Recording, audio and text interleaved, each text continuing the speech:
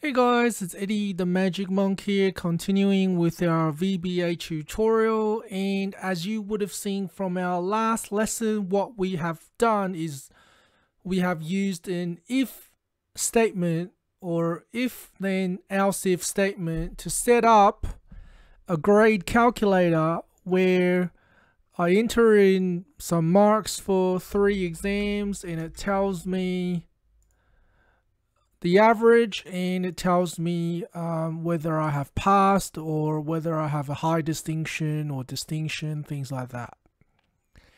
So let's have a look at our code, and you can see that the way we have set it up is we have used an if statement.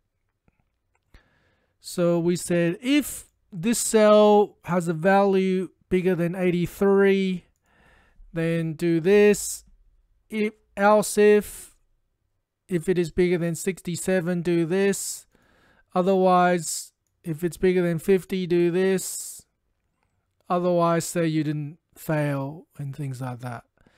So previously we talked about the need to shorten the code so you don't repeatedly type the same thing over and over.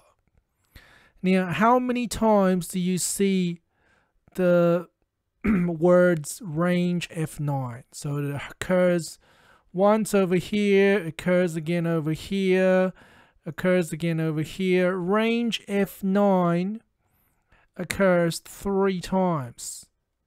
So we want to make it occur just once if possible. So the way we can do that is, instead of using an if statement, we use what's called a select case statement. So what's the difference between if statement and select case? In the if statement, you can see here that because we specify the variable that we're testing, within each condition we can potentially enter a different cell. So for example, here we have F9. Here in this else if, we could potentially enter in something different. For example, we might want to test the value in the cell F10 or F11. But with select case, which I will show you right now, you can only test the value in a single cell, which is all we need. So what I'm going to do is I'm going to type in select case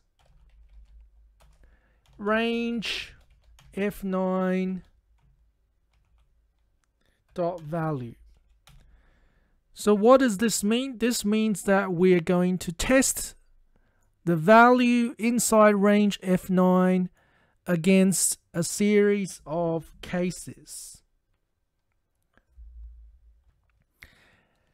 Okay, so now we can basically replace all of these if statements with cases. So the first case is case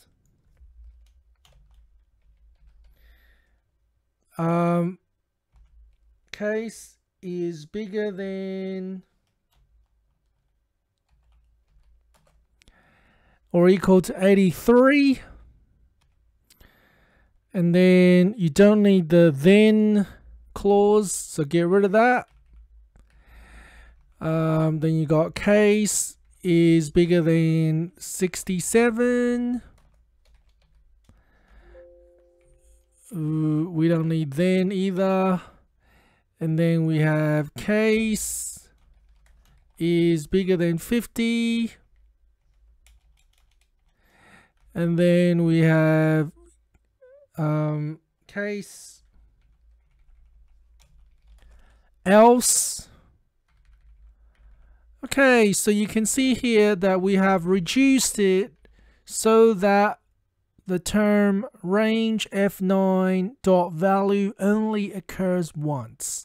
So let's save this and let's go back and let's see if the code is still working. So let's make it 2010 calculate average.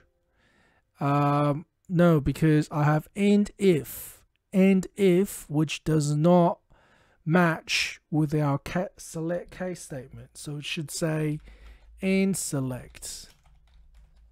So let's save that, run it again.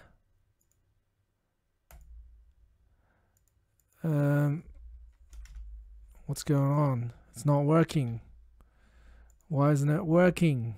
Let's go back, have a look.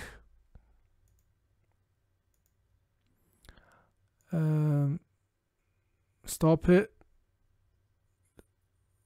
Boom, boom, boom, and select.